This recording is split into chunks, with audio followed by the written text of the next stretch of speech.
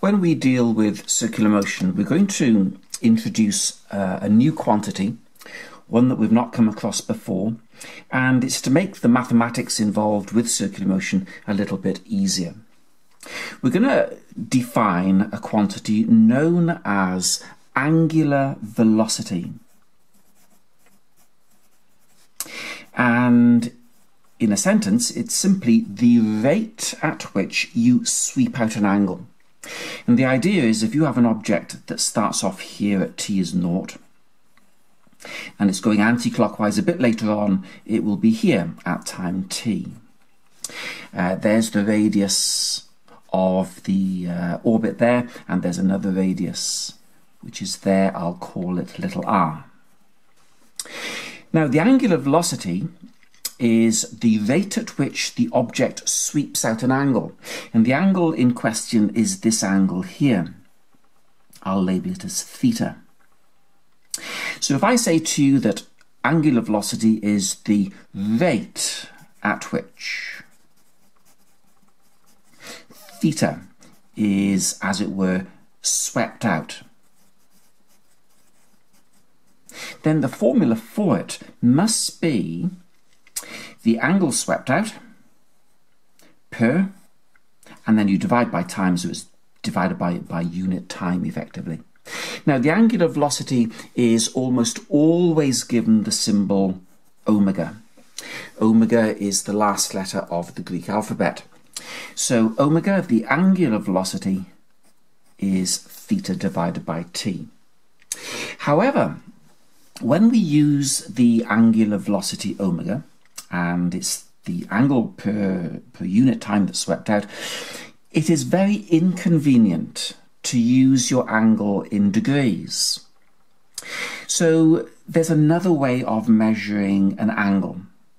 You will notice that if you sweep out an angle theta, you have to, or the object has to move along an arc, and I'm going to represent the length of the arc as being s. And a good way of defining how big theta is this.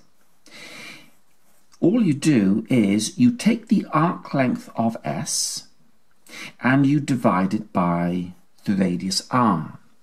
Now the beauty of that is this. If I had a different circle and you had a bigger radius perhaps, and your circle came out here maybe, and you had the same angle, so the same lines would come out, the value of your arc would get bigger, so that would get bigger, but so would your radius value.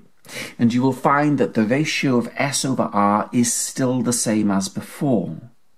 So it doesn't matter how big your circle is, the value of your angle that you've swept out can always be defined as being the arc length, which is the distance the object has travelled, divided by the radius of the circle.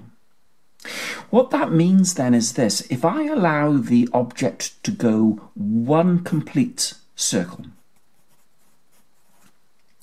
then the arc length will become one complete radius, one complete circumference. So the value of theta for one circle would be the circumference of that circle, and then you divide by the radius of that circle.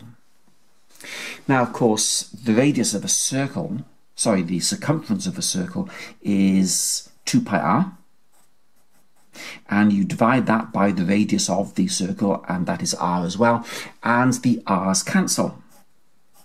And that means that your angle theta is 2 pi.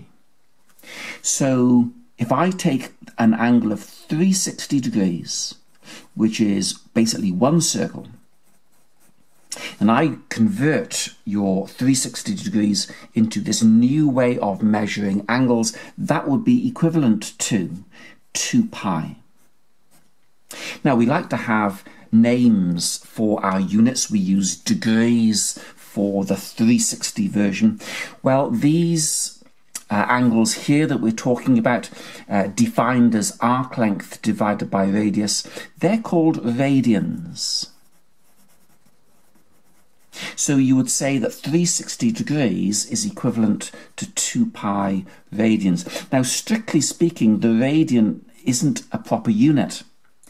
And the reason for that is, if you say that an angle is an arc length over a radius, of course the arc length you'd measure perhaps in meters, and you divide the radius in meters, and the meters basically cancel out. So it's just a ratio.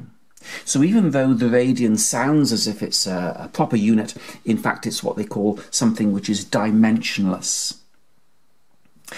It means then this: angular velocity is the angle swept out, theta, per unit time. So you divide by t. We've seen that there's a special case. If you allow the object to go a complete circle, then the angle swept out is 2 pi radians. So let's put that in instead. And the question then arises, well, if I allow my object to go one complete circle, how long does it take to do one complete orbit? And the answer is the periodic time of the orbit. So for the moon going round the Earth, the periodic time would be 27 days. If it was the Earth spinning, the periodic time would be a day. If it was the Earth going around the Sun, it would be a year. But the point is, whatever's going around in a circle, if it goes round and does one orbit, you divide by the periodic time. And that means that you can also write it like this: 1 over the period, as we know from our waves knowledge, is equal to the frequency. So 1 over the periodic time is the frequency. So 2 pi over t becomes 2 pi f. And those are the 3 versions of angular velocity which we are going to find very useful indeed.